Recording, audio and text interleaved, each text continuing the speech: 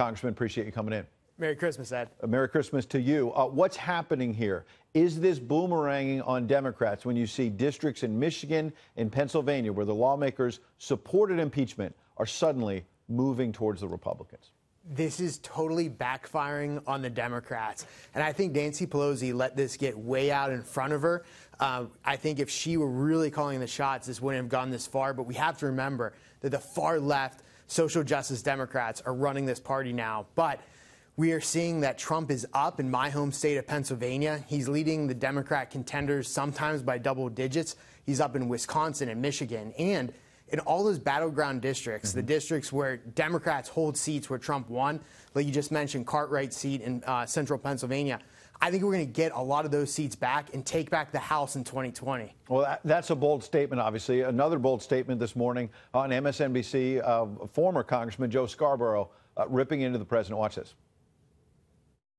The president should do something that he's never done before and read the Constitution of the United States. He might actually understand how the Speaker of the House has that power. So the idea that the Speaker is holding back these articles of impeachment, and some of her supporters are cheerleading the idea that somehow she has this power to do that. Yeah, well, you know, for the last few weeks, the Democrats have been talking about the Constitution. They've been acting like they're constitutional scholars. But the key words in the provision is that the House has the sole duty to impeach, and the Senate has the sole responsibility to try the president. The key word is sole. So I don't know if I was sick the day they taught law in law school, but I'm pretty sure that the House has nothing to do with the trial in the Senate once impeachment is kicked to the Senate. It's a two-step process. It's two separate silos. But look, let Nancy Pelosi hold the articles of impeachment, because the longer this drags out, the more swing voters and independents are coming to Republicans in droves. And I know some people think it's a bold statement, but I really do think we're going to take back the House in 2020. And I think that President Trump is going to win in 2020 because the polls are showing that independents are tired of impeachment. They think it's a sham, and they know this is a political hit job. You certainly have polls to back that up. On the other hand, to press you, Congressman, does Nancy Pelosi have a point when she suggests, hold on, I'm going to hold this back because Mitch McConnell is signaling that maybe this will not be a fair trial? When your fellow Republican, not a Democrat, but a Republican, Lisa Murkowski, is saying she's concerned essentially that this is going to be unfair. How do you respond to Murkowski? Well, the whole process, Ed, has been unfair. Let me just say this about the senator from Alaska. She also made statements, too, about Nancy Pelosi and the fact that this whole process was rushed. It was done on a political timeline to wrap it up in the House before Christmas. The mainstream media is not picking that up. They're only picking up her criticism of Mitch McConnell. But let me go back to the process. Sure. The process has been rigged from the very beginning. We have to remember that over 70 Democrats voted to impeach the president before the July phone call. Over 70.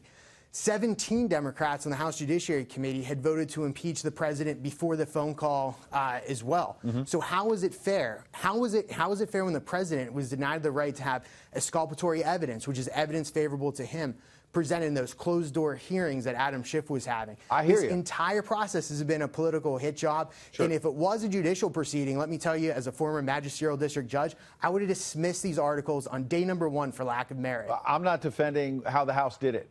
You're certainly right to get out there and attack away. We've heard all the attacks on Adam Schiff and the rest. But my question really is when a Republican, and Lisa Murkowski, and you're right, that she also said that she felt like it was rushed in the House. So you have that point.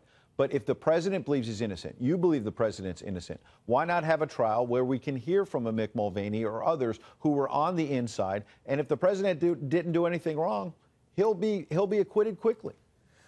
Well, I'm looking forward to seeing the evidence presented in the Senate, because I think that the evidence that was presented to the House was not there to support either article of impeachment. And I think that when we see this exposed in the Senate, the American people are going to see just how this was a flimsy case, the evidence isn't there, and how weak the Democrats' articles of impeachment really are. I think it's going to backfire on the Democrats. But I will say this. If those witnesses were so important, why were they not called in the House? Why did the Democrats not go to the courts, just like the Republicans did in the Fast and Furious scandal? Fair question. They say it would have taken months and months. The president. They say it would have taken months and months. Last question. That's why we have three branches of government, though. But thanks, Ed. And you mentioned that you're an attorney. And so we'll take that. And last question would be, do you think then, since you believe this has been an unfair process, why even have a trial if Nancy Pelosi is going to hold back the articles? Do you think that Senator Mitch McConnell should move towards a motion to dismiss and get a simple up or down vote, get 51 votes to put this to bed once and for all? Ed, I'm of two minds. The former district judge in me says dismiss this on day one because there's lack of merit. The Democrats can't make out what we lawyers call a prima facie case. They don't have the facts to meet the elements of the crimes alleged. Now, the political animal in me says let's make this a trial. Let's drag all the witnesses out. Let's hear from Hunter Biden. Let's hear from Adam Schiff's staff. Let's hear from the whistleblower that I tried to subpoena when this was going through the Judiciary Committee in the House. Let's hear from all the witnesses and show the American people just what a joke this entire process was, how weak the evidence was, and how this was a completely manufactured case to try to take down President Trump before he wins the 2020 election. Well, I hear both sides there. I hear the reasoned attorney in you, and I hear the political animal who sounds a whole lot more passionate about having a trial, getting Hunter Biden, and airing all this out. So we'll see which prevails in the days ahead. Congressman, thanks for coming in. Thanks, Ed.